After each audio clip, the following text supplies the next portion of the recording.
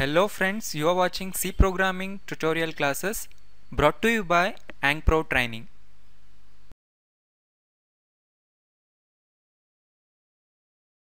Hello friends, in this class we'll be talking about the fundamental things in a C program.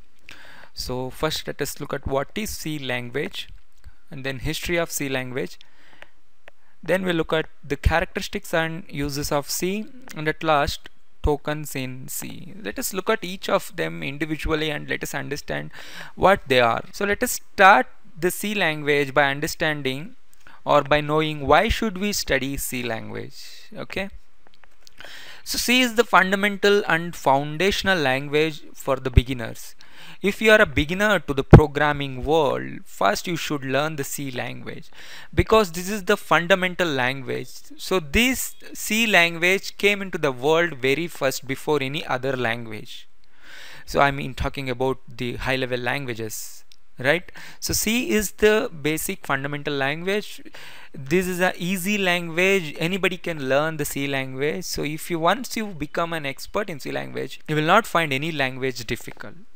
Okay, so C++, C#, Java, JavaScript and many other languages have incorporated the syntaxes and many features from C.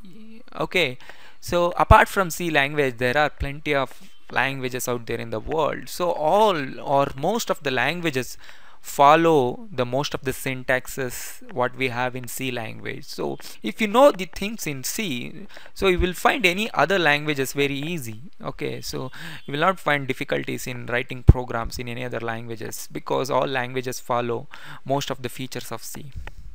Major parts of the Windows, Unix and Linux are still written in C. So that means C is also used for system level programming. So most programs in the operating system are still used in C because C has many features like we have the functions that operate on the bits. So we can perform the bit level operations in the C language. That is why it is very useful for system level programming. So that is what I said here. C is also used for the system level programming, which means we can manipulate the bits. Device drivers of new devices are always written in C language. Lots of job opportunities for experts in C programming. Once you become an expert in C language, coding the C programs, you will find a lot more job opportunities so that you can make more and more money. So become an expert in C, keep watching all the classes. So what is C then? What exactly C language means? Let us look at that. So C is a high level general purpose structured programming language. In the last class we have learned the different generations of programming. So there I discussed about high level and low level languages. So C belongs to the high level language category because C uses the English like statements, English like sentences in it. So that is why it is called a high level language. General purpose means you can use the C for wide variety of problem solving. It is structured programming language as well. Structured programming means you can divide a big C program into smaller parts called functions. That is why it is called structured programming language. You can make you can build structures in the C language. So the word structured programming language. So this is the standard definition for C language. If somebody asks you what is C, just say C is a high level general purpose structured programming language. So let's moving on. And the C was developed or say invented by Ritchie. So he's the scientist who developed the C language at AT&T Bell Laboratories USA in the year 1972. So remember the year and the inventor of C language. His name is Ritchie in the year 1972. So these are the basic fundamental questions that you can expect in the interviews. C is not designed for specific applications areas. So that means C is a general purpose language, you can say, because it is not specially meant for any specific area. You can use the C language in any application areas, like if you want to build softwares for your college, you can use the C. Restaurants, hotels, airlines, ticket booking, railway stations, hospitals. So you can use the C programming anywhere you want, almost all the areas in the world. So C language is well suited for business and scientific applications. So now let us study the history of C. So how C came into the world. So just look at the table, you will get the idea of the years of invention of different languages. And look at the second row, gives you the first ever language. It is called ALGOL. ALGOL is an abbreviation for algorithmic language, which is the first programming language, you can say high level programming language, or the ancestor of C, which is developed in 1950s and 60s, between 50 and 60s you can say, by an international group. After few years, a language called BCPL, stands for Basic Command Programming Language, was developed by Martin Richards in the year 66 and 67. Then came the language B in 1970, developed by Ken Thompson. So B language, they were calling the language as B language, which is the successor of BCPL. Okay, so all the languages have some or the other loopholes. That is why they led to the invention of new language. And in the 1972, in the year 1972, C was developed by Dennis Ritchie. So C was originally invented to write an operating system called Unix. You all might have heard the operating system or software called Unix. So Unix was originally written by using C language. So C was that old.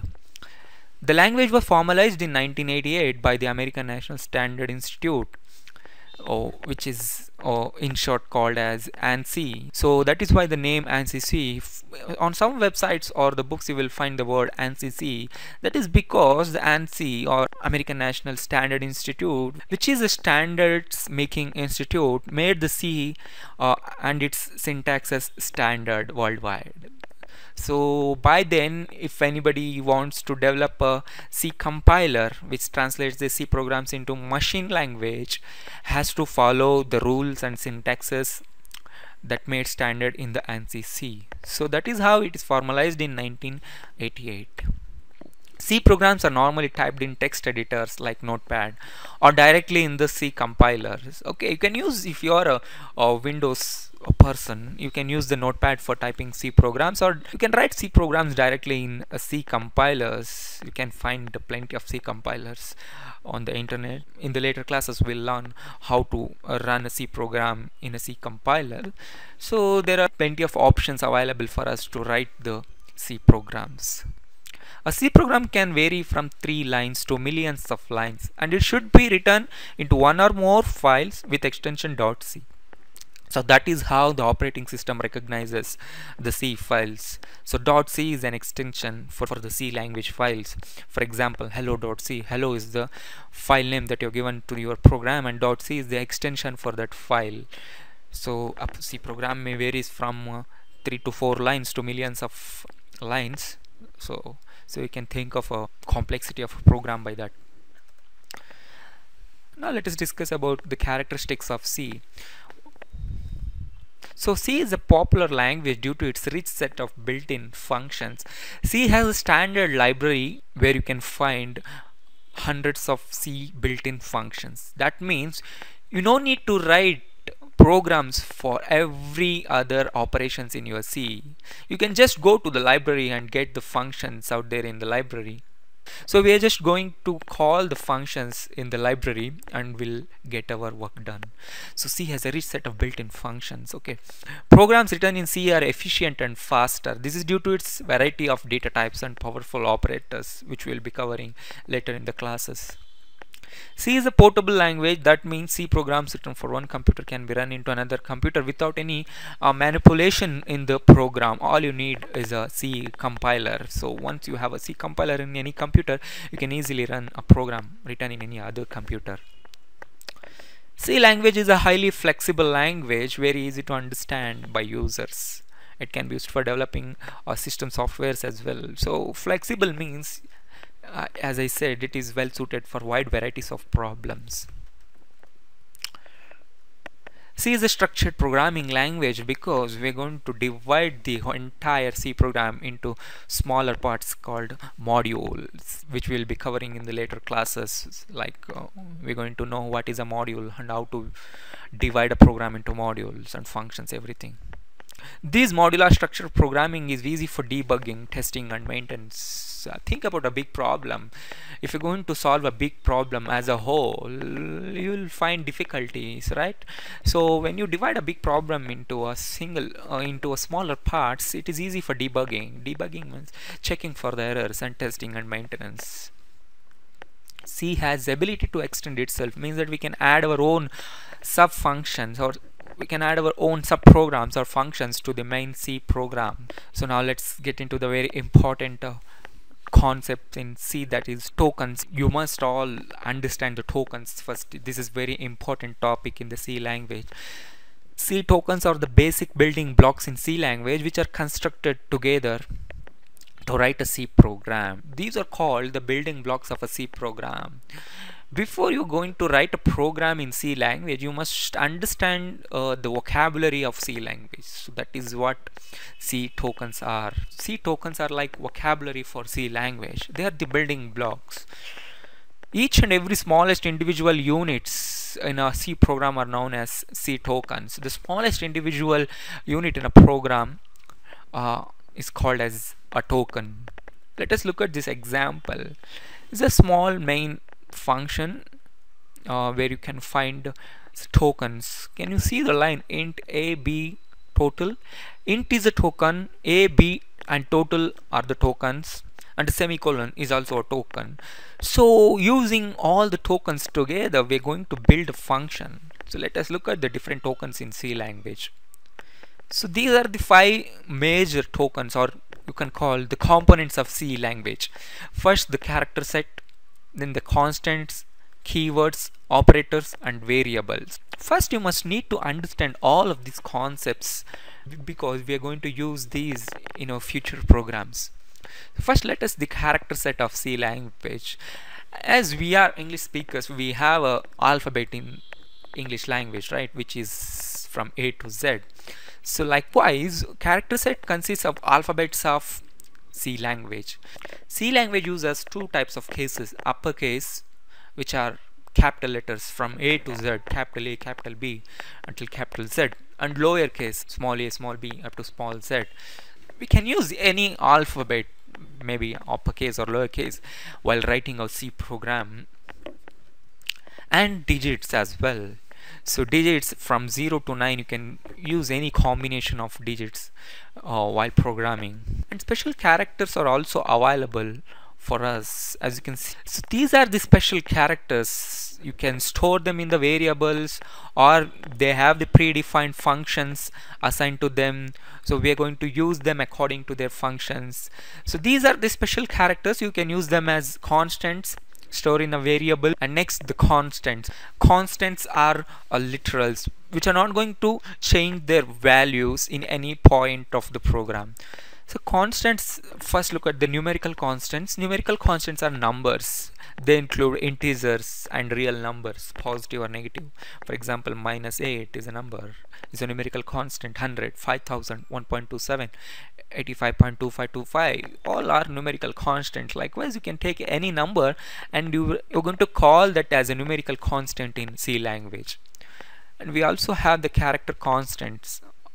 A is a constant, capital A is a constant, dollar symbol is a constant, plus is a constant. That means they have the fixed value, fixed name to them. They're not going to change their values or names anywhere in the program.